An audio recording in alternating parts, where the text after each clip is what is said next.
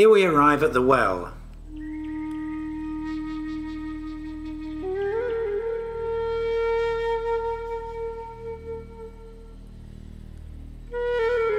Wells are only found in fully terminated tombs. The space is intended to represent the Nu, the premortal water abyss. It is not intended to trap the looters, but to evacuate the rainwater that flows into the tomb. The pharaoh has successfully travelled his nighttime journey in Ra's bark. He has triumphed over death and can now enter the world of the gods as Osiris Ramses. The goddess Hathor materializes the passage into the divine world. She welcomes the pharaoh besides Osiris and several other protecting divinities. Horus's 4 sons associated to a goddess protect the viscera of the deceased.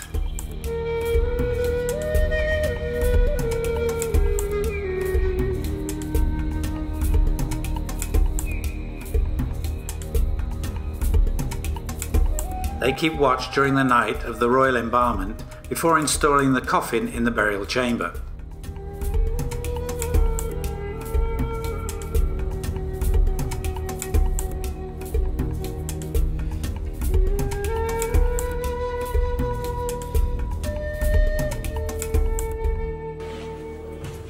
After the wells, we'll now visit the pillar room, which was originally closed off by a wooden door.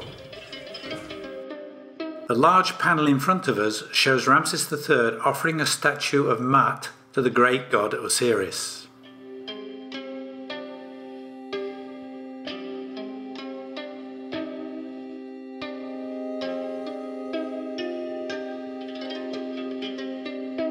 On each of the 4 decorated pillars, the king is represented twice, giving offerings to diverse divinities.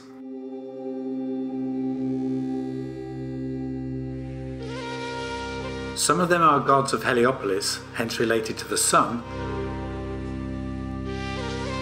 and the others are gods of Memphis, related to the creation.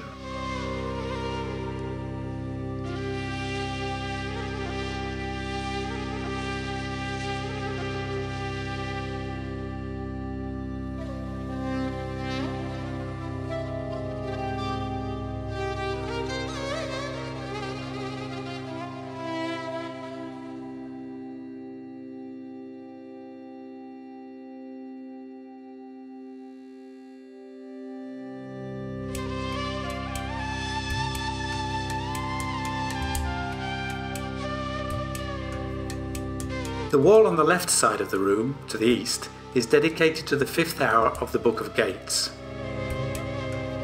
It also describes the nightly journey of the bark of Ra.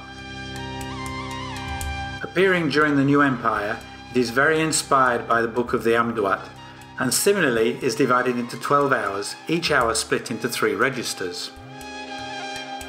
In the upper register, a coiled survey rope is held by the men from all 4 directions.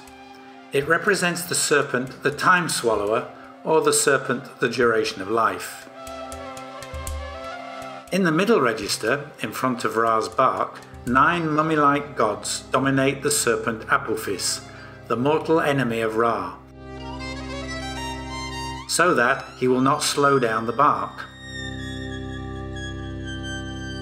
For the lower register, 16 characters in groups of 4 are depicted. They represent the different races of mankind known to the Egyptians.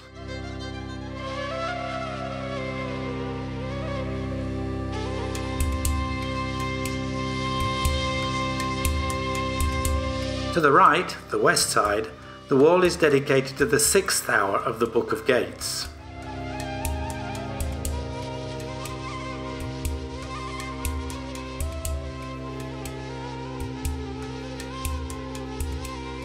In the upper register, 12 men are holding a forked stick. They have killed the serpent devourer, who dies while heads come out of his body. After, in this register, 12 gods are pulling a rope from a mummy named Aken. The loops of the rope represent the hours the gods will save and change. In the middle register, the bark is pulled by 4 haulers. It is preceded by 14 gods with their arms hidden, carrying the invisible body of the sun. The bottom register shows 13 blessed mummies waiting to be revived. They are resting on a huge bed in the form of a serpent, who is also a time marker serpent. After the door to the annex, 12 gods with outstretched arms are heading towards a circle inhabited by a cobra and guarded by 2 mummiform genuses. It is the fire hole, where only Osiris can enter. In the middle of the west wall is another room devoted to the 7th hour of the Book of Gates. At each side of the entrance, 2 goddesses make a gesture of welcome. The wall on the east side of the room shows 2 large panels representing the king and 3 important gods of the Egyptian pantheon. Ramses is led by Tot and Horus on the north side and is making an offering of Mat to Osiris on the south side. All around these scenes are the registers of the 7th hour of the Book of Gates, whose theme is the elimination of all forces who are hostile to the revival of the sun. On the 2 lateral walls, workers collect all the food necessary for eternal life in the afterworld.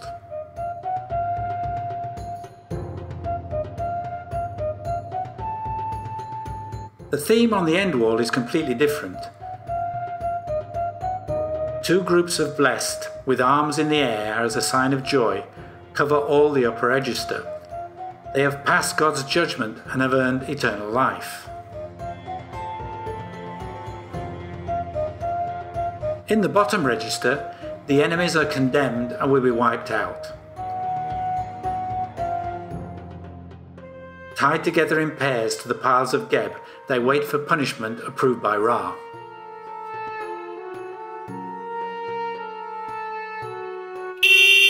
We cannot go any further. The lower part of the tomb is almost completely destroyed and public visiting is not allowed. So you will have to rely on the writings of the first visitors to have an idea of the decorations. In the burial chamber, the red granite coffin was open, and the coffin lid broken, presumably since antiquity. In 1823, the coffin, weighing 18 tons, and the cover, weighing 7 tons, were transported to England by Giovanni Belzoni for the British consul Henry Salt. The coffin is decorated with the Book of the Amduat on the outside and the Book of Gates on the inside. On the coffin lid, the king is surrounded by Isis and Nephthys. Protected by guardian gods, Osiris Ramses waits for the arrival of the Bar of Ra, so his regeneration can begin. The coffin lid is still in the Cambridge Fitzwilliam Museum. The coffin itself was purchased by Champollion for the King Charles X. Since May 15, 1856, it is visible in the Louvre in Paris. The pharaoh's mummy was discovered nearly 70 years later in a hiding place in Dar el-Bahri, together with over 30 other mummies, including Ramses II and Seti I. It was exposed in the Egyptian Museum in Tahrir Square, Cairo, for over 100 years. But on the 3rd of April 2021, it was one of the 22 mummies which made up the royal parade transferred to the new National Museum of Egyptian Civilization in the south of Cairo.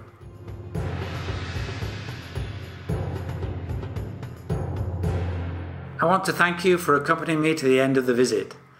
I hope to see you again in the next video.